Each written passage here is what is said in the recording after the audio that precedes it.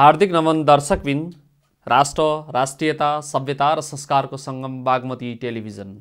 समादरणीय दर्शकबिन, हामी सभ्यता कार्यक्रममा नेपाली सभ्यतासँग जोडिने विविध विषय अनि पाटोका बारेमा चर्चा परिचर्चा गर्ने गर्दछौँ र असल सभ्यता निर्माणको अभियानमा हामी जुट्ने गर्दछौँ र विभिन्न विशिष्ट व्यक्तित्वहरूलाई कार्यक्रममा आमन्त्रण गर्ने गर्दछौँ। उहाँहरूले देखाएको बाटोलाई आम जनमानस समक्ष पुर्याउने एउटा हाम्रो अभिलाषा अथवा हाम्रो मुख्य उद्देश्य पनि रहेको छ।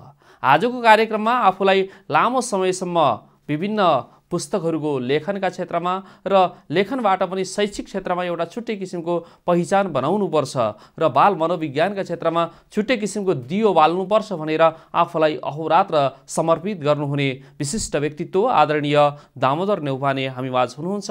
उहाँलाई कार्यक्रममा स्वागत गरौँ। नमस्कार। धन्यवाद। नमस्कार।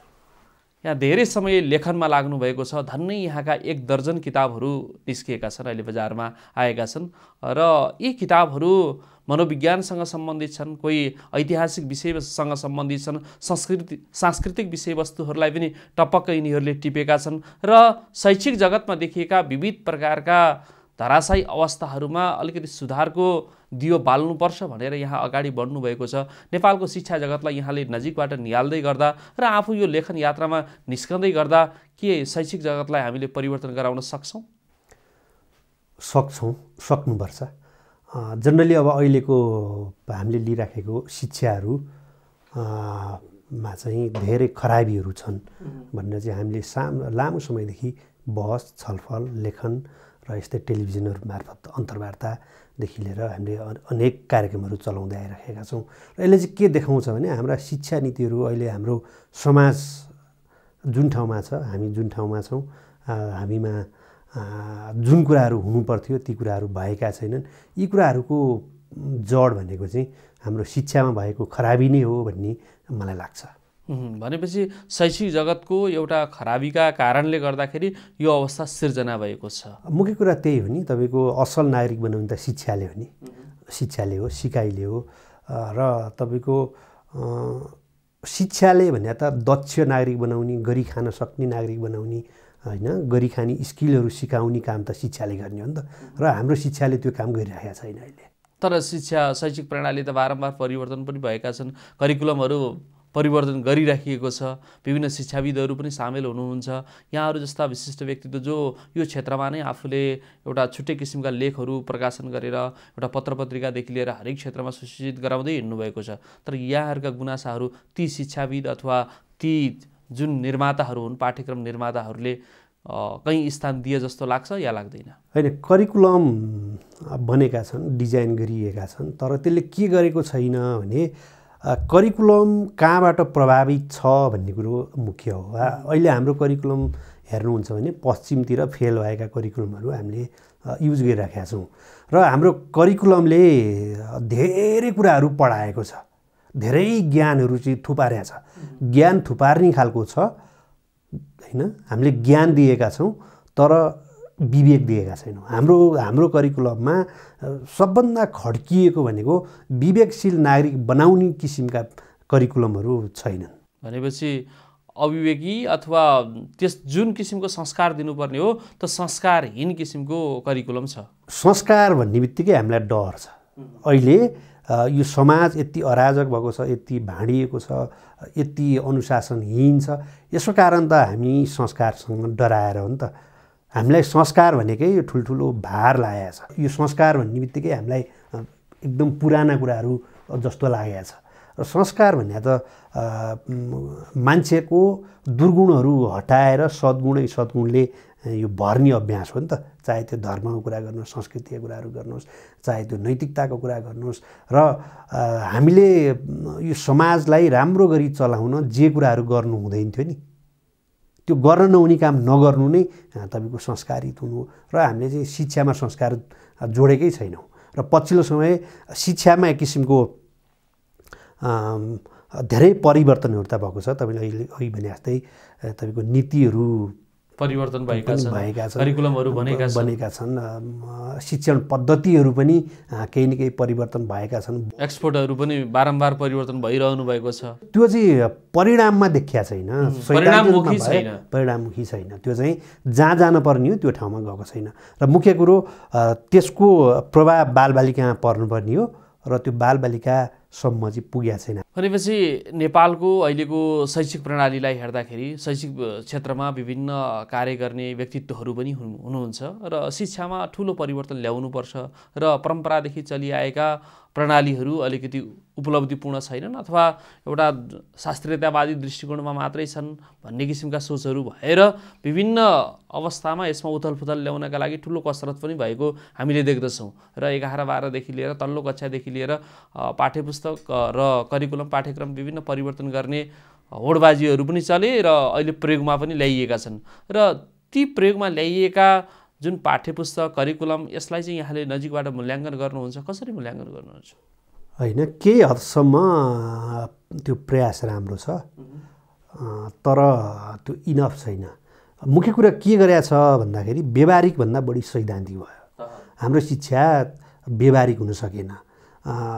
त्यो ठुलो ठुलो सिद्धान्तका ठेलीहरू चाहिँ बच्चाहरूलाई त्यो घोकाइएको छ, पढाइएको छ, उनीहरूलाई त्यो हिसाबले गरिएको छ र मुख्य कुरा के गरिएको छैन भने हाम्रो शिक्षाले दिएका परिणामहरू, हामी परिणाममा जाउँ न, पढिएको छ, डक्टर भएका छन्, इन्जिनियर भएका छन्, प्रशासक भएका छन्, नेताहरू भएका छन्, अब उनीहरूले एक किसिमको डिग्री त लिएका छन्, लिन चाहिँ, तर के छ भन्दाखेरि भ्रष्टाचारले एकदम गाँज्या छ। हामीले एकदम भ्रष्ट मानसिकता भएका नागरिकहरू उत्पादन गरेका छौँ। पहिलो कुरो यसको कारण के हो भने संस्कारविहीनताको अवस्थाले गर्दा हो। उनीहरूलाई त्यो सदाचार सिकाइएन र उनीहरूलाई देश कसरी उमो लगाउने भन्ने चिन्तन गराइएन। त्यो पढ्छन् अनि पढिसकेपछि अधिकांश हेर्नु सबै विदेश गएका छन्। अलिकति राम्रो हामीले दिएका शिक्षा अलिकति तपाईँको राम्रो भनेका बोर्डिङमा तपाईँको ठुलो लगानी गरेर पढाइएको म्यान पावरहरू सिधै अमेरिका, बेलायत, अस्ट्रेलियातिर जान्छ र त्योभन्दा अलिकति कमजोर पढाइ भएको, अलिकति राम्रोसँग एसएलसी अलिकति पास गरेको अनि थर्ड डिभिजन ल्याएर पास गरेकाहरू तपाईँको लेबरको रूपमा खाडीतिर, कोरियातिर जान्छन् र हाम्रो शिक्षाको परिणाम त यो हो नि त। हाम्रो शिक्षाले दिएको उपलब्धि त यो हो नि। अब यसलाई कसरी रोक्ने भन्ने शिक्षा प्रणाली ल्याउनु पऱ्यो नि। त्यसका लागि सिधै उत्पादनसँग तपाईँको जोड्नु पऱ्यो। भनेपछि आय आर्जनसँग हामीले जोड्नु पऱ्यो र युवा पलायनलाई हामीले रोक्न सक्नुपर्छ। त्यो एउटा पाटो हो, त्यो त मुख्य पाटो हुँदै हो र मुख्य कुरो चाहिँ हामीले एकदम सदाचारी नेतृत्व नै उत्पादन गर्न सकेन। यसका कारण के हो भन्दाखेरि शिक्षामा संस्कार नजोडिनुको मुख्य कुरा हो। अनि यस्तो हो, पूर्वीय दर्शन अथवा संस्कृत शिक्षा, वेद विद्या आश्रम यी केही न केही त छन् नि त, तथापि तिनीहरूलाई अझ मौलाउने अवसर नदिएको हो अथवा गुरुकुल विद्या आश्रमहरूले पनि उचित किसिमको संस्कार दिन नसकेका हुन्। होइन, त्यहाँ पनि संस्कार छैन। तपाईँको संस्कृत पढ्दैमा संस्कारित हुने, तपाईँ वेद पढ्दैमा संस्कारित हुने, होइन, यो त होइन नि त। संस्कारित हुने मान्छे जस्तो हुनु पर्यो। तपाईँले अरूलाई माया गर्न सक्नु पर्यो, तपाईँ अरू मान्छेलाई माया गर्नु पर्यो, प्रकृतिलाई माया गर्नु पर्यो, जीवजन्तुलाई माया गर्नु पर्यो, समग्र हाम्रो माटोलाई माया गर्नु पर्यो। हाम्रो माटोलाई माया गर्ने शिक्षा खोइ त। पहिलो कुरो त तपाईँ मातृभूमि, होइन, मातृभूमिलाई माया गर्ने शिक्षा खोइ। हाम्रो माटो पढाइएको खोइ, हाम्रो माटो पढाउनु पर्यो नि। हाम्रो यहाँको प्रकृति पढाएको खोइ, हाम्रो यहाँको संस्कृति पढाएको खोइ, हाम्रो यहाँका परम्पराहरू पढाएको खोइ, यहाँका मान्छेहरू पढाएको खोइ। त्यही भएर शिक्षामा त यो ठुलो रङ छ। अब वास्तवमा संस्कारयुक्त बालबालिकाहरू नहुनु अथवा विद्यार्थीहरू नहुनु, विद्यार्थी मात्रै नभएर हरेक व्यक्तिमा चाहिँ संस्कार नहुनुको कारक तत्त्व एउटा पारिवारिक पृष्ठभूमि पनि रहन्छ या समाजले मात्रै प्रभाव पार्छ? मुख्य कुरो त पारिवारिक पृष्ठभूमि। त्यही त, यहाँको घरको शिक्षा नामक पुस्तक पनि यहाँले प्रकाशन गर्नुभएको छ। पक्कै पनि केही विषयवस्तु त्यो हो नि त। तपाईँको घरै हो नि त। घर भने त त्यो नागरिक उत्पादन गर्ने कारखाना हो नि। त्यसले घरमा सिक्छ नि एउटा अवस्थासम्म। तपाईँ बाल्यकाल त उसको घरमा बित्छ। त्यसपछि तपाईँको 5-6 वर्ष भएपछि ऊ स्कुल जान्छ। अब अहिले त 2-3 वर्षमा पठाउन थालिरहेछ र जनरली स्कुल जाने भने त तपाईँको 6 वर्षपछि हो। 6 वर्षसम्म त त्यसले धेरै सिक्छ नि घरमा। अनि त्यसपछि पनि 6 वर्षपछि पनि त्यो स्कुलमा बस्नु भने त 5-6 घन्टा हो, त्यसपछि त धेरै त त्यो घरमै बिताउँछ 16, 17, 18 घन्टा त उसले घरमै बिताउँछ भनेपछि त घरमा के सिकाउने भन्ने कुरो त हुनु पऱ्यो नि। हामी सचेत को हुने त अभिभावक हुनु पर्यो। अभिभावक हुने पहिलो त तपाईँको सन्तानप्रति को सचेत हुन्छ तपाईँ हुने हो। तपाईँको सन्तान कस्तो बनाउने भन्ने त त्यो तपाईँको कुरा हो। तपाईँ कस्तो हुने त्यो त तपाईँको कुरा हो। अहिले हामी चाहिँ के अरे सरकारले गरेन अर्कोले गरेन समाजले गरेन भनेर गुनासाका ती बिटाहरू चाहिँ अरूतिर फालिदिन्छौँ अनि हामीले गरे चाहिँ खोइ त हाम्रो काम के हाम्रो दायित्व के। कता कता विरोधाभास कता कता लाग्छ। अब के भन्दा अभिभावकलाई दिनुपर्ने शिक्षा उचित हो या बालबालिकालाई दिनुपर्ने शिक्षा? पहिला त अभिभावकलाई दिनुपर्ने शिक्षा उचित हो। पहिला आवश्यकता पहिला हो नि त। तपाईँ राम्रो नभएपछि तपाईँको छोराछोरी कसरी राम्रो हुन्छ त? तपाईँको व्यवहार राम्रो नभएपछि तपाईँको छोराछोरीको व्यवहार कसरी राम्रो हुन्छ? पहिलो त अभिभावकमै रङ छ नि त। अभिभावकलाई शिक्षा दिनु। त्यही त अहिले त हामीले संस्कारिक शिक्षा भनेका छौँ विद्यालयका पाठ्यक्रमहरूमा करिकुलमहरूमा समाविष्ट गरेका छौँ तर अभिभावक त्यो पृष्ठभूमिसँग सुशिक्षित अथवा परिचितै छैन। होइन अभिभावक पढेका अभिभावक छन् तपाईँको उनीहरूसँग ज्ञान छ होइन ज्ञानका भकारी छन् अभिभावकहरूसँग तर उहाँहरूसँग विवेक छैन विवेकको कमी छ। धेरै अभिभावकसँग म देख्छु नभएदेखि त्यो बच्चालाई कसरी हुर्काउने भन्ने के सिकाउने भन्ने त जान्नु पऱ्यो नि त। अधिकांश अभिभावकहरूले डक्टर बन्न पाइलट बन्न पैसा कमाऊ भने मात्र देख्नुहुन्छ नि तपाईँ। यो देशलाई माया गर समाजलाई माया गर दिन दुखीलाई माया गर सेवा नै धर्म हो भनेको छ त कहिले। हाम्रो परम्परा त सेवा नै धर्म हो। अरूको लागि बाँच अरूको लागि गर होइन। हाम्रा सदाचारका नियमहरूले भनेको छ नि एक मुठी भए नि छुट्याऊ आफ्नो घाँस काटेर नि अरूलाई देऊ। हाम्रो छैन नि त। हामी त स्वार्थी व्यक्तिवादी व्यक्ति केन्द्रित हुँदै गयौँ नि त। त्यही भएर चाहिँ यो समाजमा भाँड मैलो भएको कारण व्यक्ति केन्द्रित भएर हो नि त। समूह केन्द्रित हुन सिकाउनु पर्यो अब समूहको लागि बाँच्नु पर्यो देशका लागि बाँच्नु। अहिलेको परिस्थितिलाई यहाँले त मनोविज्ञानलाई बढी आधार गराउनु भएको छ। यहाँ अहिलेका विद्यार्थीहरूको बाल मनोविज्ञानलाई नजिकबाट केलाउँदा के कस्तो परिस्थिति यहाँले देखा पर्छ? बाल मनोविज्ञानकै कोणबाट हेर्नुपर्दा नेपालको परिदृश्यलाई मूल्याङ्कन गर्नुपर्दा होइन कस्तो परिवेश भन्दा नि हाम्रो बालबालिकालाई हामी वास्ता गर्दैनौँ होइन। बालबालिकाका कोणबाट हेर्दैनौँ बालबालिकाका दृष्टिकोणबाट हेर्दैनौँ हरेक कुराहरू हामी ठुलोको कोणबाट हेर्छौँ होइन।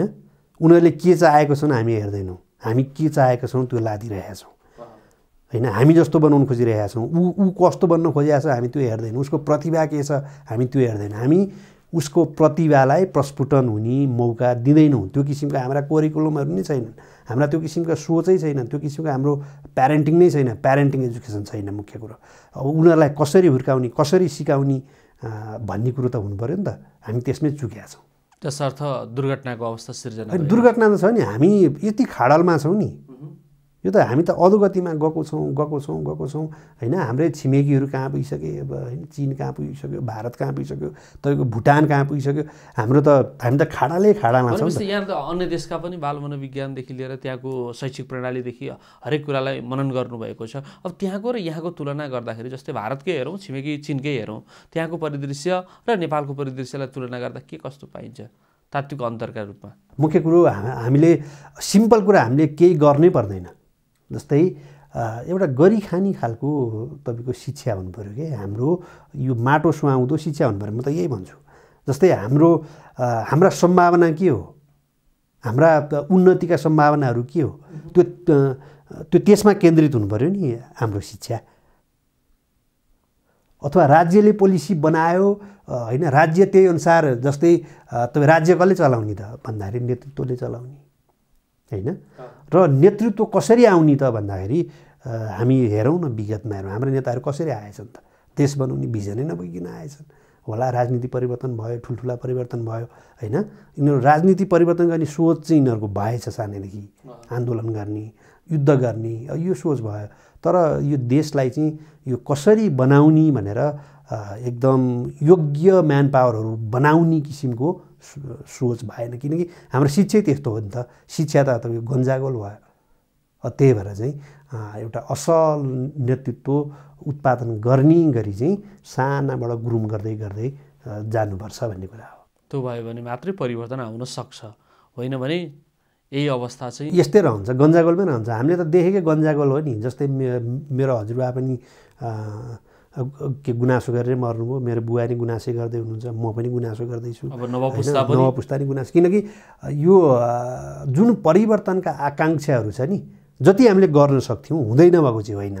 तपाईँ शिक्षामा नि कायापलट भएको छ हिजोको दिनलाई हेर्दा, तपाईँको प्रविधिहरूमा त्यस्तै छ, पूर्वाधार विकासहरूमा पनि धेरै भएका छन् हुनलाई होइन। तर यो इनफ होइन, किनकि हामी कहाँ पुग्ने बेटर गरी गऱ्यो भने तपाईँको कहाँ पुग्न सकिन्छ नि त भन्ने कुरा हो। त्यही त। अब अभिभावक भनेपछि आफ्नो कर्ममा केन्द्रित मात्रै भयो, तर मुख्य कर्म के हो, बालबालिकाको मनोविज्ञान के हो, उनीहरूको शिक्षा दिशा कसरी दिनुपर्छ, संस्कार कसरी दिनुपर्छ र संस्कारहीन भयो भने के हुन्छ भन्ने किसिमको एउटा अलिकति त्यो वातावरण चाहिँ संरचना अथवा निर्माण गर्न सकिएन। अहिलेको समस्या त्यही हो र हामी यो अवस्थामा पुगेको र हाम्रो शिक्षा सही छैन भन्नुको अर्थ पनि तपाईँको यही हो। त्यही त। अब तपाईँको जस्तै तपाईँको हामी पढ्छन् अनि लोकसेवा पास गर्छन्, ध्यान के हुन्छ, कमाउने होइन, अर्थोपार्जनको कुरा मात्रै हो र व्यक्ति धनी हुने तर कर नतिर्ने, मान्छे देश त टाढ पल्ट्यो नि। नेपालीहरू अझै नि मलाई गरिब छन् जस्तो लाग्दैन। देश चाहिँ गरिब हो, किनभने राम्रोसँग कर पनि उठ्दैन, उठेको कर पनि भ्रष्टाचारले गर्दा सकिन्छ, तिर्नुपर्छ भन्ने संस्कारै छैन। अब यो कारणले गर्दा त अनि हामी टाढ पल्ट्या हो नि त। कमसेकम म करप्सन गर्दिनँ भनेर चाहिँ सानोदेखि नै त्यसलाई स्कुलिङ गराउँदै लग्यो भने नि हाम्रा धेरै कुराहरू सल्टिन्छ। त्यही त। अहिले जस्तो हामी देख्छौँ नि त विभिन्न किसिमका यी पेट्रोल ऊहरू छर्केर आत्मदाह गर्ने यो प्रवृत्ति अहिले देशभरि नै हामीले त्यो देखिरहेका छौँ। यसको पनि कुनै न कुनै कारक त मनोवैज्ञानिक दृष्टिकोणबाट हेर्दाखेरि छ होला त। मनोवैज्ञानिक दृष्टिकोणबाट हेर्दाखेरि तपाईँको दुईवटा पाटोबाट हेर्नुपर्छ। एउटा चाहिँ देशको अवस्था होइन, युवाहरूको आकाङ्क्षा तपाईँको पुरा नहुनु होइन, केही गर्छु भन्ने मान्छेहरूलाई सजिलो उपाय नहुनु। जस्तै अब गभर्मेन्टले व्यवस्था गरेको छ, बेला बेला ऋण दिने कुराहरू गर्छ होइन, सर्टिफिकेट राखेर पनि ऋण दिने कुरा गर्छ, अनेक बिना धितोको कुराहरू गर्छ, तर त्यो ऋण लिन सक्छ छैन। एउटा पहुँचका मान्छेले जस्तै कृषि अनुदानका कुराहरू गर्छन्, कृषि अनुदान एउटा सामान्य मान्छेले लिन सक्छ, त्यसले डकुमेन्टै पुरा गर्न सक्दैन। यो किसिमका राज्य संयन्त्रमा भएका नीतिगत भ्रष्टाचार, तपाईँको अरू भ्रष्टाचार त छँदैछ, नीतिगत भ्रष्टाचारको कारणले गर्दा पनि एउटा नागरिकले केही गर्छु भन्न सक्ने अवस्थै छैन। बैङ्कको ऋण लियो, तपाईँको ब्याज तिर्दैकै हैरान। यो अवस्थाले निम्त्याएको फ्रस्ट्रेसन एउटा बाटो भयो, यो बाटो। अब अर्को बाटो चाहिँ के हो भने अरूसँग निराश भइयो भने ज्यान फाल्ने त फेरि त्यो अर्को जीवनको पाटोबाट हेर्नुपर्छ। त्यही त मनोविज्ञान अथवा जीवनको पाटोबाट। यसलाई जीवनको पाटोबाट हेर्दाखेरि चाहिँ जस्तै हामीले आशावादी चरित्र निर्माण गर्न सकेनौँ, त्यो पनि एउटा संस्कारकै। त्यसका लागि चाहिँ के हो भने हामीले यो एउटा आध्यात्मिक जीवनलाई चाहिँ त्यो इग्नोर गऱ्यौँ। हामीले अध्यात्मलाई हामीले तपाईँको धर्मसँग लगाएर जोडिदिउँ, जबकि धर्म र अध्यात्म अलिकति फरक हो। धर्ममा अध्यात्म पनि होला, तर अध्यात्ममा धर्म नहुन पनि सक्छ। हामीले यो धर्म भनेर गुण विशेषसँग सम्बन्धित कुरा, त्यो अर्को कुरा हो। र अनि हामीले चाहिँ जस्तै आफूसँग भएको असीमित शक्तिहरू हामीले चिनेनौँ र हाम्रो शिक्षाले चिनाइदिएन नि त। हाम्रो रङ नै यहाँ छ। तपाईँको म को हुँ भनेरै चिनेनौँ हामीले। हामी त यो पृथ्वीमा यो कयौँ अब पुनर्जन्म थियो कि थिएन, भोलि हुन्छ कि हुँदैन, एकचोटि पाएको जीवन हो नि त यो त। विभिन्न प्राणीहरू योनिहरू मध्ये त सर्वश्रेष्ठ हो यो, विवेकशील एकदम होइन, यो एकदम बौद्धिक सृजनशील यो अनेक हिसाबले। अब यस्तो मान्छे तपाईँको जस्तै खानै नपाएर मान्छे मर्दैन, तपाईँलाई खानेकुरा प्रकृतिले दिएको छ। यदि तपाईँले त्यो सन्तोषको लाइफ जिउनुभयो भने बाँच्ने आधार यहीँ प्रकृतिमा छ। र तपाईँको त्यो अनावश्यक सपनाहरू देख्नुभयो भने, फुलफिल हुन नसक्ने सपनाहरू देख्नुभयो भने होइन, आफ्नो धरातलभन्दा धेरै माथिका सपनाहरू देख्नुभयो भने तपाईँको एउटा आधारमा बसेर महत्त्वाकाङ्क्षा अथवा एउटा सपना त देख्नुपर्छ। फेरि तपाईँको समाज जहाँको त्यहीँ रहन्छ, यथास्थितिमा रहन्छ। तर त्यसका लागि प्रशस्त पूर्वाधारहरू त बनाउनु पऱ्यो नि। तपाईँसँग 1 लाख छ भने तपाईँले 5 लाख लगानी गर्नुहोस्, तर तपाईँ 1 लाखै छैन भने तपाईँले 5 लाख त तपाईँ ऋणमा डुब्नुभयो, त्यो त कहिल्यै आउँदैन। त्यही भएर तपाईँ पुँजी निर्माणको सोच बनाउनुहोस्। पहिलो कुरो तपाईँ पुँजी निर्माणमा जानु पऱ्यो नि त। तपाईँ बैङ्कको मात्र ऋणले गर्छु भनेर नि भएन। र पुँजी निर्माण गर्न के गर्ने त? यो हाम्रो शिक्षाले सिकाउनु पर्यो। हाम्रो पखेराहरू खोर्सिने नि, हाम्रो पाखाहरू हराभरा बनाउने, एउटा सिँचाइ त गरिदेऊ नि त राज्य, अनि त्यसपछि उसले गएर खेती गर्छ। तपाईँ राज्य त्यहाँनिर हाम्रो राज्यको गुनासो रहन्छ। नभएदेखि सिँचाइ नै भएको ठाउँमा त कायापलट गर न, एउटा भैँसी पाल, 2-4वटा तपाईँको बाख्रा पाल, केही 1-2 वर्षमै हुने खालका फलफुलहरू रोप, हुन्छ त पुँजी निर्माण हुन्छ सानो तहमा।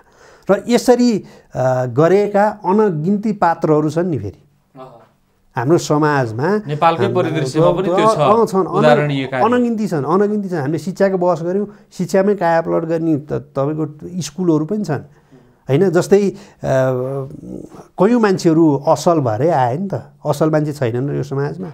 उदाहरण दिनुहोस् त, असल नेतृत्व छ, असल प्रशासकहरू छन्, असल तपाईँको डक्टरहरू छन्, असल योजनाविदहरू छन् नि।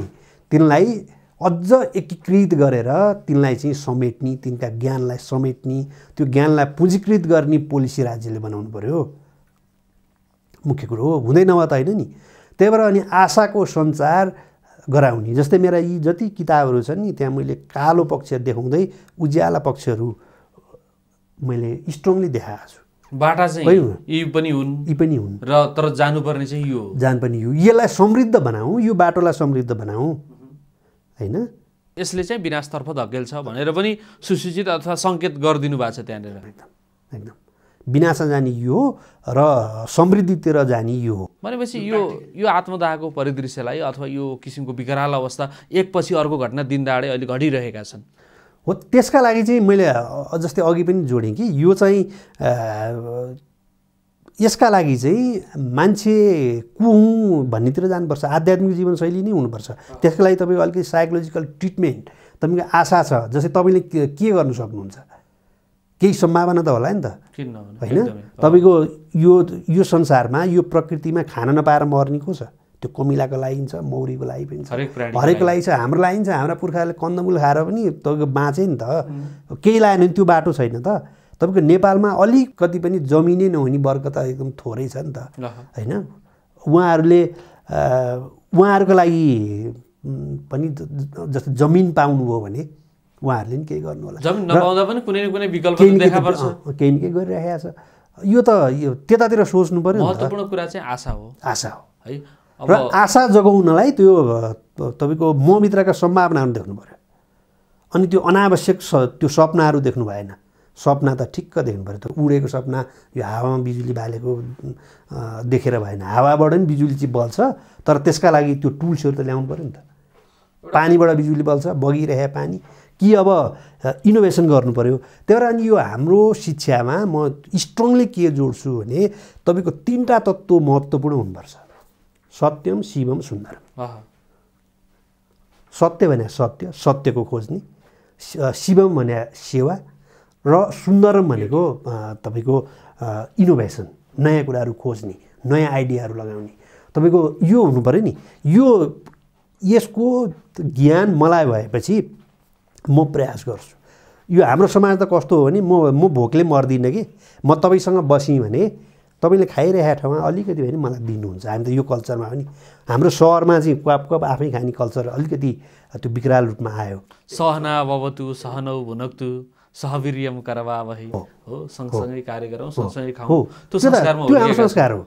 त्यो संस्कार हो। तपाईँले यो पुरानो कुराहरू भन्नु होला, हजारौँ वर्ष अगाडि हाम्रा ऋषिमुनिहरूले प्रतिपादन गरे, त्यो खारिएको कुरा हो। यो समाज उपयोगी छ, मान्छे उपयोगी छ, यो मान्छेको लागि, यो मानव कल्याणको लागि हो नि त। र मानव कल्याणको लागि तपाईँको सोच्ने त हाम्रो प्राचीन संस्कार हो होइन। यसलाई मात्र अहिलेको पुस्ताले अपनायो भने पनि, जस्तै अब मैले त्यो प्र्याक्टिस गरिरहेको छु। जस्तै मेरो घर शिक्षा मेरो छोरोमाथि गरिएको अभ्यास हो।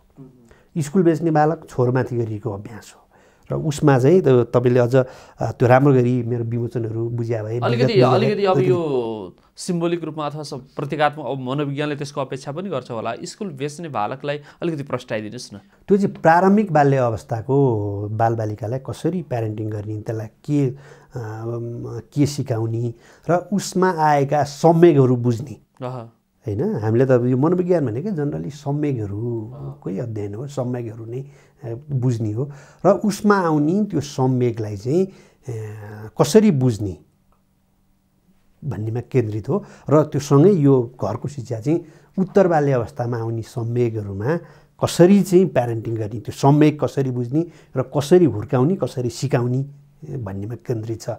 यो चाहिँ यो दुईवटा स्टेज, बालबालिकाको प्रारम्भिक, उत्तर बाल्य अवस्था र किशोर अवस्था, यो तीनटा स्टेज, त्यसमध्ये दुईवटा स्टेजको चाहिँ मैले त्यो एउटा प्याकेजमै लेखेँ हो। विशेष गरेर यहाँ त अब लेखाइको क्षेत्रमा सम्पदाको लडाइँ भनेर विभिन्न आरोह अवरोहका कुराहरूलाई, त्यसको ऐतिहासिकतालाई पनि यसमा सङ्केत गर्न खोज्नुभएको छ। सभ्यता, पहिचान र राष्ट्रियतालाई कसरी मूल्याङ्कन गर्नुहुन्छ नेपालको? नेपालमा हामीले त सभ्यता, पहिचान यो कुरो चाहिँ हाम्रो लागि कुहिरोको काग जस्तो भयो। भन त नारामा त धेरै आउँछ राजनीतिक पार्टीहरू र खास के हो भने जस्तै हामीले बुझेको राष्ट्रियता, सभ्यता त हामी धेरैलाई थाहा छैन होइन। पहिचान पनि हामीलाई थाहा छैन। पहिचान भनेको एउटाले अर्कोलाई गाली गरेपछि पहिचान हुन्छ जस्तो छ, एक जातिले अर्को जातिलाई गाली गरेपछि पहिचानको मुद्दा हुन्छ भने जस्तो छ होइन। राष्ट्रियता भने सीमामा गएर भारत र चीनलाई गाली गरेपछि ठुलो राष्ट्रवादी भयो, हाम्रो त बुझाइ नै रहन्छ। हाम्रो तपाईँको सभ्यता भनेको हाम्रा पुर्खाले छोडेर गएका हाम्रा यी वैभवहरू हुन्, हाम्रो यो ठुलो सभ्यता होइन। हाम्रा अनेक सभ्यता छ। अब हाम्रो पहिचान पनि त्यही हो, ती सभ्यताभित्र हाम्रो पन छ, हाम्रो पहिचान छ र हाम्रो राष्ट्रियता भने पनि त्यही हो। हाम्रो राष्ट्रियता त आफ्नो पनमा छ नि, हाम्रो मौलिकतामा छ, हाम्रो कला, साहित्य, संस्कृति होइन, हाम्रो आफ्नोपन, हाम्रो जातिमै भन्नुहोस् होइन, यी जातीय संस्कारहरूमा होलान्, जातीय कल्चरहरूमा होलान्। अनि हाम्रा माटो, नदीनाला, प्राकृतिक सम्पदा र सांस्कृतिक सम्पदा, यी दुईटा होइन मेजर गरी यो हो नि त। अनि हाम्रो पहिचान भनेको नि यही हो, सभ्यता भनेको नि यही हो, राष्ट्रियता भनेको नि यही हो। र यसलाई अझ समृद्ध बनाउने हो भने मात्र हाम्रो देश तपाईँको समृद्ध हुन्छ। यो चाहिँ हाम्रो समृद्धिका यी स्रोत हुन् र यो स्रोतमाथि चाहिँ एक गरेर एट्याक भइरहेछ। अहिले पछिल्लो अबको शिक्षा यो एट्याकलाई रोक्ने हुनुपर्छ, यसको संरक्षणमा केन्द्रित हुनुपर्छ। प्राकृतिक र सांस्कृतिक सम्पदा मार्फत चाहिँ हाम्रो समृद्धिका खाकाहरू पुरिन सकिन्छ सजिलै, र त्यसलाई प्रमोट गर्ने खालको एजुकेसन हुनुपर्छ। अब यो खाडल चाहिँ धेरै बढ्दै गइरहेको अवस्था हो अहिले, यो कर्म अथवा संस्कारको खाडल चाहिँ। अनि संस्कार भन्नाले मैले कस्तो भने मैले प्राचीन कुरा मात्र गरेँ होइन। संस्कार भनेको चाहिँ तपाईँ असल बन्ने प्रक्रिया हो, तपाईँ एकदम गुणी, सद्गुणी, अरूलाई हार्म नगर्ने खालको व्यक्तित्व बन्ने यो प्रक्रिया हो। मैले यसमा जोड दिए हो। अब यो हाम्रो प्राचीन कुराहरू त यो बुझ्नु पनि तपाईँको कल्चर हो होइन, त्यो बुझ्नु पनि तपाईँको संस्कार हो। तपाईँको पितृलाई सम्मान गर्नु, पुर्खालाई सम्मान गर्नु, पुर्खाका देन नबिर्सिनु पनि अहिलेको आधुनिक मान्छेको यो कर्तव्य हो। यो पनि संस्कार हो। संस्कार भनेको टुपी पाल्नु, अनि तपाईँको जनै लाउनु, अनि पीतवस्त्र धारण गर्नु, यो मात्र संस्कार होइन। त्यो एउटा कपडा लगाउने संस्कार होला, त्यो आम ठाउँमा छ। त्यो भनेको चाहिँ ती बाहिरी कुरा हो। आन्तरिक रूपमा तपाईँ मान्छे जस्तो हुनु नै तपाईँको संस्कार। अन्तर हृदयदेखि नै त्यो मानवीयपन त्यहाँ देख्नु, मनुष्यत्व त्यहाँ देखा पर्नु पर्यो, अनि मात्रै यसले चाहिँ असल संस्कार दिन सक्छ, सभ्यता दिन सक्छ र उसको पहिचान पनि दिन सक्छ। हरेक कुराको राष्ट्रियताको बोध पनि त्यस पछाडि हुन्छ। तर जबसम्म संस्कार दिन सकिँदैन, बालबालिकादेखि लिएर हरेक व्यक्तिहरूमा त्यो संस्कारको त्यो दियो बाल्न सकिँदैन हो। तपाईँको संस्कारले चाहिँ कस्तो नागरिकहरू उत्पादन हुन्छ भनेदेखि एउटा चरित्रवान, चरित्र भनेकै फेरि हामीलाई यो ठुलो भेग कुरो छ। फेरि चरित्र भन्ने बित्तिकै मान्छेले सम्बन्धसँग लगेर जोड्छन्, खास गरी महिला र पुरुषका यो मात्र चरित्र त्यो होइन, त्यो त एउटा पाटो हो, त्यो अर्कै कुरा हो। त्यो के हो चरित्र भनेको तपाईँ सदाचारी हुने होइन, कर्तव्यनिष्ठ हुने, अथवा तपाईँ सत्यवादी हुने होइन, तपाईँको एकदम सेवाको भावना भएको मान्छे हुने होइन। अनि त्यही सत्यम शिवम सुन्दरम भित्रै पर्छ तपाईँको चरित्र। अर्को भने तपाईँ दृढ निश्चयी हुने, अठोट भएको हुने, इच्छा शक्तिले तपाईँ मजबुत भएको हुने अर्को तत्त्व। अर्को तत्त्व चाहिँ तपाईँ विनयशील हुने, विनम्र हुने होइन। अर्को तत्त्व त्यो भयो। अर्को तपाईँ एकदम त्यो विश्वासी हुने, विश्वास गर्न लायकको हुने, अनि तपाईँ आत्मविश्वासी हुने, अनि साहसी हुने। तपाईँ यति कुराहरूको संयोजन भयो भने त्यो मान्छेलाई संस्कारी भन्नुहोस्। तपाईँ संस्कारी भनेको मान्छे जस्तो भएर अघि बढ्ने प्रक्रिया हो। यो सबै कुरा चाहियो, चरित्र चाहियो, दृढ निश्चय, अठोट चाहियो, तपाईँ विनम्रता चाहियो, विश्वासी चाहियो, अनि त्यो यो प्रक्रिया हो। र हाम्रो शिक्षाले यी 4-5वटा इन्डिकेटरमा ध्यान दिएर चाहिँ बच्चालाई हुर्काउनुपर्छ, घरमा होस् अथवा स्कुलमा होस्। र यति गऱ्यो भने त्यसले गरिखान्छ। त्यही त अहिलेको विद्यालयको शिक्षालाई कसरी मूल्याङ्कन गर्नुहुन्छ? सरकारी विद्यालय र बोर्डिङ स्कुलका विद्यालयहरू बिचमा पनि हामी शिक्षामा संस्कारको के कस्तो अवस्था? संस्कार त जिरो, संस्कारै छैन। त हामीसँग भएका नैतिक शिक्षाहरू थियो, त्यो पनि हामीलाई भेग लाग्यो, त्यो हटाइदिउँ। अनि संस्कार त यो कुनै पनि ठाउँमा छैन, कुनै पनि उसमा चाहिँ यो संस्कारै यो हो भनेर चाहिँ कक्षा 11-12मा त फेरि सामाजिक अध्ययन तथा जीवनोपयोगी शिक्षा भनेर केही संस्कारको झल्को दिन खोजिएको छ। होइन, त्यो उछिट्टेपछि त्यो गरेर के भने तपाईँले ग्रहणै गर्न सक्नुहुन्न। तपाईँको सिकाउने बेला भनेको जनरली 10 वर्षसम्म हो। त्यसको हाई स्पिडमा सिक्ने उमेर भनेको 90% मनोवृत्तिहरू निर्माण हुने भनेको तपाईँको 10 इयर्सभित्र हो। त्योभन्दा तल, त्योभन्दा माथि तपाईँ जेसुकै पढाउनुहोस्, जेसुकै पढ्नुहोस्, त्यो चाहिँ नै तपाईँको प्रभाव पार्दैन। त्यो सानामा बनेको मनोवृत्ति, सानामा बनेको छापले नै लाइफभरि त्यसले गरिखाने हो। र हाम्रो त त्यो सानामा, मलाई धेरै मान्छेहरू भन्छन् 12-13 वर्ष भएपछि चाहिँ यस्तो छोराछोरीमा समस्या आयो, अब के गर्ने होला भनेर उहाँहरू चाहिँ परामर्श लिन आउनुहुन्छ। त्यो 10 वर्षसम्म चाहिँ के गर्ने थाहा छैन, उहाँलाई पिटेरै बिताइदिनु भयो, थर्कारै त्यो समय बिताइदिनु भयो। र उसका ती अनगिन्ती चाहनाहरूलाई दमन गरेरै त्यो समय बिताइदिनु भयो। र उसको त्यो सृजनशील क्षमताको हत्या गरेरै बिताइदिनु भयो। ऊ यस्तो गर्न खोज्छ नगर, ऊ खेल्न खोज्छ नखेल, होइन, ऊ माटो खेल्न खोज्छ नखेल, अब ऊ त्यो घरमा के कुराहरू खेल्नु छ नखेल, होइन। उसको त्यो सृजनात्मक दिमागलाई त हामीले 10 वर्ष हुने बेलासम्म हत्या गरिसकेका छौँ। मैले यो धेरै अभिभावकमा म भन्छु 90% अभिभावकहरूले बच्चाको सृजनशील क्षमताको हत्या गरिदिएका छन्। हामी त ठुलो हत्याराहरू हौँ। भनेपछि हामी उनीहरूको भविष्यलाई पनि हत्या गर्दैछौँ, स्वयं व्यक्तिलाई नै हत्या गरे बराबर नै हो। त्यो जुन एउटा रचनात्मक दिमागलाई चाहिँ हामी हत्या गरिदिँदैछौँ। त्यो गर्नु भनेकै व्यक्तिको सम्पूर्ण जीवनलाई नै हत्या गर्नु हो।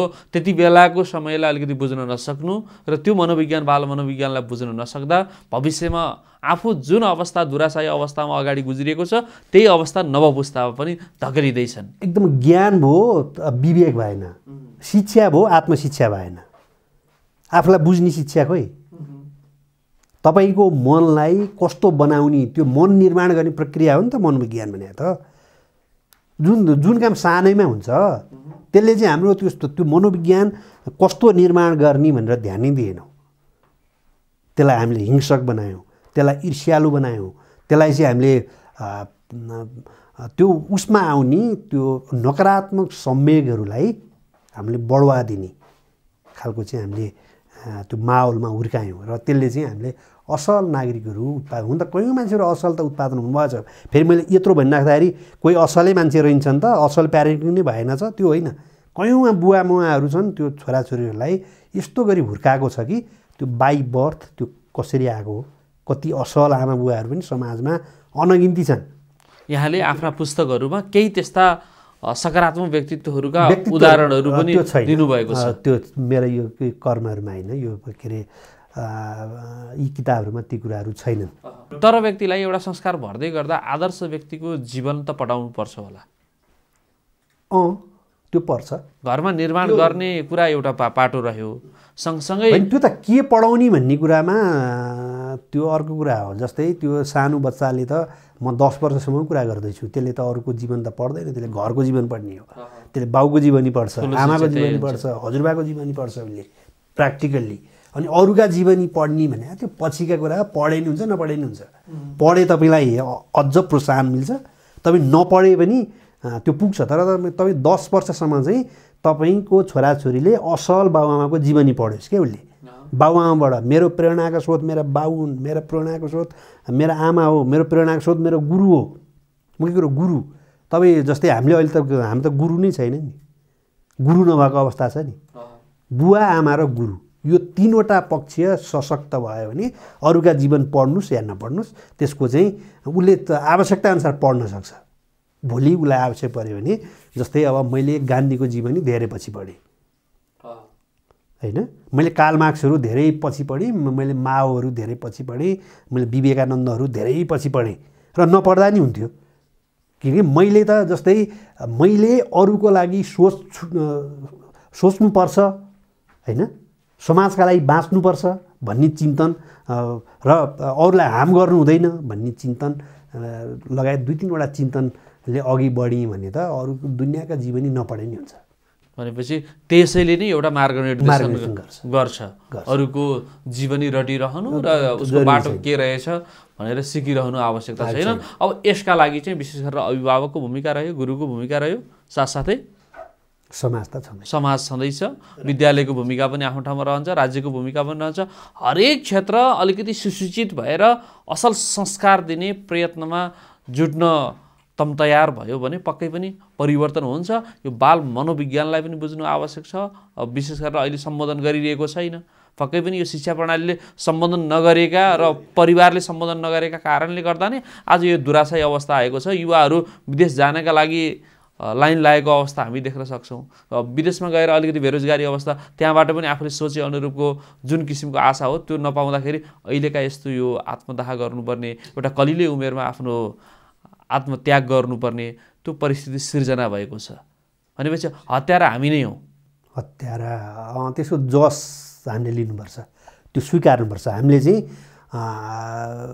नजानेर है, जानेर होइन, हामीले जान्यौँ भने फेरि जान्ने इच्छा शक्ति भयो भने हामी यो गल्ती गर्दैनौँ, हामीले नजानेर गरेका छौँ। त्यही भएर हाम्रो यो अवचेतन मस्तिष्कहरू अब खोल्नुपर्छ। यहाँले अघि भने जस्तै उनीहरूलाई आशाको दियो ल्याउनका लागि, आशातर्फ झुकाउनका लागि, त्यतातर्फ तान्नका लागि के कस्ता पूर्वाभ्यासहरू गर्नुपर्छ होला? सन्तोषम परम सुखम यो भनेर अघि बढिँदैन होला फेरि। तर तपाईँले जे पाउनु भयो नि कर्म गर, फलको आश नगर।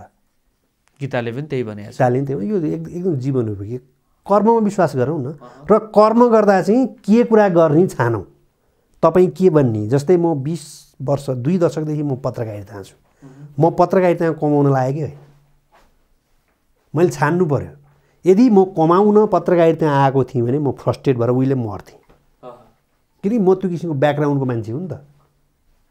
किन मेरो पारिवारिक पृष्ठभूमिले पनि म त धेरै कमाउन सक्ने मान्छे हुँ नि। मेरो पढाइले हेर्नुहोस्, मेरो काम गराइले हेर्नुहोस्, मेरो खटाइले हेर्नुहोस्, मेरो म 18 घन्टा काम गर्ने मान्छे, 18 घन्टा काम गर्ने मान्छेको कमाइ कति छ तपाईँ जोड्नुहोस् त। हामी त घन्टा घन्टा हिसाबले हुनुपर्ने हो नि। मेरो किताबै हेर्नु, मैले 3 पुस्तालाई खान पुग्ने किताब लेखिसकेँ। यदि त्यसको सही ब्रान्डिङ थियो, त्यो सही त्यसको म्यासेज छ नि त, त्यसको अभियान छ नि, त्यो मान्छे म दाबीका साथ भन्छु एउटा मान्छेले त्यो पढ्योस्, केही न केही चेन्ज नभए म एकदम दाबीका साथ भन्छु। किनकि त्यहाँ फिल गराउने कुराहरू कतिको आकर्षण प्राप्त गर्नुहुन्छ यहाँले यस प्रकृतिका पुस्तकहरू जुन अहिले बजारमा चलेका छन्, धेरै किसिमका पुस्तकहरू। तर मान्छेलाई एउटा सकारात्मक मार्गमा डोराउनका लागि पारिवारिक पृष्ठभूमि, मनोविज्ञान, बाल मनोविज्ञान इत्यादि कुराहरूसँग सम्बन्धित भएर त्यही पनि अझ नेपाली संस्कृति सम्पदा इतिहासलाई बोध गराउने, पहिचान गर्ने र सोध्तो यानि कि आफूलाई चिनाउने यस किसिमका विषयवस्तु समाविष्ट बुकहरूप्रतिको आकर्षणलाई कसरी मूल्याङ्कन गर्नु? यो यस्तो हो कि सर, हामी कहाँ छौँ भन्ने नै हामीलाई थाहा छैन कि धेरै मान्छेलाई। हामी के गर्दैछौँ भन्ने नै थाहा छैन, हाम्रो गन्तव्य के हो भन्ने थाहा, हामी कुहिरोको गएको छौँ कि। अब यसको लागि यी किताबहरू किन पढ्ने भन्नेतिर जानुपर्छ। अहिले बजार आएका किताबहरू हेर्नुहुन्छ भने उद्देश्यमूलक लेखन अत्यन्त कम छ। तपाईँ बुद्धिविलासका लागि लेखेका छन्, मनोरञ्जनका लागि लेखेका छन् र कुनै सेक्टरमा यो कुरामा यो आवश्यक छ, त्यसकारण हाम्रो यो क्षेत्र यस्तो हुनुपर्छ र यसका लागि चाहिँ यी विषय यसरी उठाएर यसमा समाधानका सूत्रहरू यो हुन् र यसलाई चाहिँ यसरी कार्यान्वयन गरियो भने देश यहाँ पुग्छ भन्ने टाइपको किताबहरू आउनु पऱ्यो कि। यो विभिन्न सेक्टर छन्, तपाईँले अहिले भन्नुभयो हाम्रा होला, प्राकृतिक सम्पदा होला, सांस्कृतिक सम्पदा होला, तपाईँको शिक्षामै छन् होइन, शिक्षाकै कुराहरू, यो मैले प्यारेन्टिङ एजुकेसनका कुराहरू गरेँ, कृषिमा होलान्, तपाईँको जडीबुटीमा होलान्। यी कुराहरूमा हामीले रिसर्च गरेर अब के गर्यो भने चाहिँ हामीले छिट्टै यो चाहिँ यो देशलाई चाहिँ यो आम्दानीको स्रोत बनाउन सक्छौँ र समृद्धिको दिशामा हामी छिट्टै पुग्छौँ भन्ने खालका चिन्तन निर्माण गर्न सेक्टरमा चाहिँ तपाईँको रिसर्च गरेर त्यो कोरा रिसर्च मात्रै होइन, त्यहाँ अभियानसहित विचारसहित र त्यसको स्टक होल्डर को हो होइन त्यसलाई चाहिँ कन्भिन्स गर्ने गरी। जस्तै अब मैले अधिकांश किताबहरू आए नि म आफै अभियान लिएर जान्छु अनि यसको जस्तै यो सम्पदामै भन्नुहोस् कयौँ कुराहरू मैले फाइट गरेको छु किताब मार्फत, पत्रकारिता मार्फत बोलेर, तपाईँहरूको यस्तो कार्यक्रममा आएर बोलेर हुन्छ अथवा भेटेर हुन्छ। यो त यस्तो गरौँ न भन्ने हुटुटी त जगाएको छ नि। हामी जस्तो एक दुईजनाले त गर्छौँ भने पोलिसी लेभलमा बस्ने दुई चारजना मान्छेहरूको दिमागमा चाहिँ यो यस्तो यस्तो छ, यसको वास्तविकता यो, अब हामी यसो गरौँ है भन्न थाल्यो भने त अनि देश त एउटा दिशामा जान्छ नि त। लेखनको सेक्टरबाट पनि देश बनाउन योगदान गरियो भन्ने हुन्छ नि, आफूलाई महसुस हुन्छ, आत्मसन्तुष्टि पनि हुन्छ र उद्देश्य पनि हो। जस्तै हामी भोलि 50 वर्ष पछाडिको साहित्य यस्तो होला भनेर अथवा 50 वर्ष पछाडि मैले लेखेको किताबको महत्त्व हुन्छ भनेर के गर्नु, हामी नि मरिसक्यौँ, छोरा नाति नि मरिसक्छ। त्यही भएर यो देश बनाउनु, कसैलाई नमार्नु, कसैलाई जोगाउनु। र मैले मिसन साहित्य भनेर मैले अभियानै चलाएको हुँ र मेरो यो किताब यो मिसन साहित्य मिसन अन्तर्गत मैले लेखेको हुँ र यो चाहिँ उद्देश्यमूलक तपाईँको लेखन हो। र यसमा चाहिँ अब मैले यो लेखेँ, यो मैले यो कहाँ कहाँ गएँ भने के हुनसक्छ। मेरो उद्देश्य किताब बेच्नु तपाईँको विचार प्रवाह गर्ने हो, विचार निर्माण गर्ने हो, आइडियाहरू दिने हो। अनि जस्तै त्यो के गर्यो भने चाहिँ यसको सोलुसन निस्किन्छ भनेर तपाईँको चिन्तन गर्ने हो र यो अभियानमा छु म र त्यही सिलसिलामा घरको शिक्षा पनि आएको हो। पक्कै पनि अब यहाँको अबको योजना यिनै बुकहरूलाई, यहाँले दिएका बुकहरूमा, पुस्तकहरूमा दिएका जुन विचारहरू छन् त्यसलाई व्यावहारिक पक्षतर्फ कसरी ल्याउन सकिन्छ भन्नेमा नै रहन्छ। एकदम व्यावहारिकै हो यसको उद्देश्य नै। किताब पनि व्यावहारिक हो, कुनै सिद्धान्तका ठेलीहरू होइनन् र सिद्धान्तको कसीमा बसेर गरिएको व्यावहारिक प्रयोगहरू मेरा किताब र सिद्धान्त र व्यवहारको घोल बनाएर त्यही पाठकहरूलाई पढ्न पनि तपाईँको रमाइलो छ र आफ्नै कथा पढाए जस्तो आफ्नै ठाउँ, आफ्नै मान्छे र आफै त्यहाँ भेटिने गरी चाहिँ मेरो किताबहरूमा आएका हुन्छन्, किनकि त्यो प्र्याक्टिकल कुराहरू त्यसमा हुन्छ। र त्यसलाई चाहिँ यसको उद्देश्य नै मैले लेखेँ, मेरो काम सकियो, यो लेखेपछि लेखकको मृत्यु हुन्छ भन्ने जुन त्यो उत्तराधुनिक रोलावार्थको जुन धारणा, म त्यसको विरोधी, त्यसको विपरीत होइन। लेखक झन् बाँच्नुपर्छ, झन् जानुपर्छ, झन् त्यो चेतना परिवर्तन गर्नुपर्छ र त्यो म्यासेजहरू जस्तै लागेका जिज्ञासाहरू कयौँ मान्छेलाई चाहिँ कयौँ लेखकहरूले यो पाठकको चाहिँ 10 चोटि दिमाग घुम्योस् न भनेर घुम्ने गरी लेखिदिन्छन् र पाठकलाई अलमल्याउने होइन, उसलाई कन्भिन्स गर्ने हो।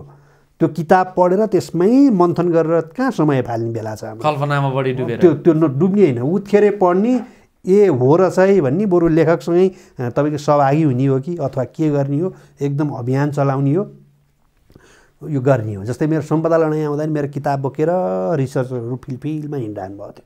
कयौँले मैले भेटेर अझ यस्तो हो नि त, अझ यस्तो हो, यो यस्तो हो, तपाईँको लेखक त मर्या छैन नि, सँगै छ लेखकले सपोर्ट गर्छ। तपाईँहरूको जिज्ञासा छ भने, कयौँ किताबहरूमा जिज्ञासा हुन्छन्, कयौँ कुराहरू तपाईँको खोजेका कुराहरू पुगेन भने तपाईँ पनि लेख्नुहोस्, अथवा म्याटर छ भने म पनि फेरि लेख्छु। जस्तै उत्तर बाल्य प्रारम्भिक बाल्य अवस्थाको लेखेँ, स्कुल बेच्ने बालक, त्यहाँ मैले उत्तर बाल्य अवस्थाको हालिनँ किनकि त्यो त भेग हुन्थ्यो नि त, त्यो ठुलो पनि किताब हुन्थ्यो। त्यही भएर अर्को श्रृङ्खलामा गएँ। अब यसमा जिज्ञासा होला, तपाईँको अर्को किशोर अवस्थामा आउला। यो त मेरो निरन्तर तपाईँको मिसन छ नि त। यो मिसन लेखक पनि सँगै छ, किताब पनि सँगै छ, मिसन पनि सँगै छ र देश पनि सँगै बनाउने हो। पक्कै पनि यहाँको यो यात्रा यसरी नै अगाडि बढिरहोस् र जुन किसिमले एउटा मार्ग निर्देशन गर्नुभएको छ शिक्षाको क्षेत्रमा, संस्कारको क्षेत्रमा र विशेष गरेर व्यक्तिलाई व्यक्ति बनाउन, मनुष्यलाई मनुष्य बनाउनका लागि र हामीमा भएको जुन दुराशायी अवस्था छ त्यसलाई आशातर्फ कसरी धकेल्न सकिन्छ, त्यतातर्फ जुन यो भगीरथ गङ्गा जस्तै यहाँ लाग्नुभएको छ, अनवरत रूपमा यहाँको यात्रा अगाडि बढिरहोस् र जुन शिक्षा क्षेत्रका व्यक्तित्वहरू हुनुहुन्छ, जुन निर्णायक भूमिका निर्वाह गर्ने व्यक्तित्व हुनुहुन्छ, कार्यान्वयनको क्षेत्रमा रहनुभएको छ, उहाँहरूले पनि यो विचारलाई मनन गर्न सक्ने सामर्थ्य प्राप्त होस्। हामी बागमती टेलिभिजन सभ्यता कार्यक्रमको तर्फबाट यहाँलाई हार्दिक नमन। यहाँलाई धेरै धेरै धन्यवाद। मेरा कुराहरू यहाँहरूको महत्त्वपूर्ण टेलिभिजन मार्फत आम मान्छेलाई भन्न पाएँ। यसका लागि अत्यन्त आभारी छु। समादरणीय दर्शकबिन, हामी सभ्यता कार्यक्रममा नेपाली सभ्यतासँग जोडिने विविध विषयका बारेमा चर्चा परिचर्चा गर्ने गर्दछौँ। आजको कार्यक्रममा शिक्षाका क्षेत्रमा, मनोविज्ञानका क्षेत्रमा र समाज रूपान्तरणका क्षेत्रमा र समाज रूपान्तरणमा पनि आफ्नो पहिचानसहितको समाज रूपान्तरण, यानि कि आफ्नो धरोहर, माटो, यहाँको भूमि, यसले दिने संस्कारलाई हामीले अगाडि बोकेर हिँड्नुपर्छ भनेर आफू अहोरात्र लाग्नुहुने, जो पत्रकारिताका क्षेत्रमा समेत लामो समयसम्म चिरपरिचित हुनुहुन्छ, जो कान्तिपुर दैनिकको वरिष्ठ उपसम्पादकका रूपमा समेत रहनुभएको छ र झन्नै 1 दर्जन पुस्तकहरू नेपाली शिक्षा जगतलाई अथवा मनोविज्ञानका क्षेत्रलाई प्रदान गर्नुभएका छ। त्यस्ता विशिष्ट व्यक्तिसँग आजको कार्यक्रममा चर्चा गऱ्यौँ। आगामी अङ्कमा फरक विषय अनि प्रसङ्गका साथ कार्यक्रममा उपस्थित हुनेछौँ। तबसम्मका लागि म कार्यक्रम प्रस्तुता साथसाथै प्राविधिक कक्षका मित्र कार्यक्रमबाट ओझेल पर्न चाहन्छौँ। हार्दिक नमन।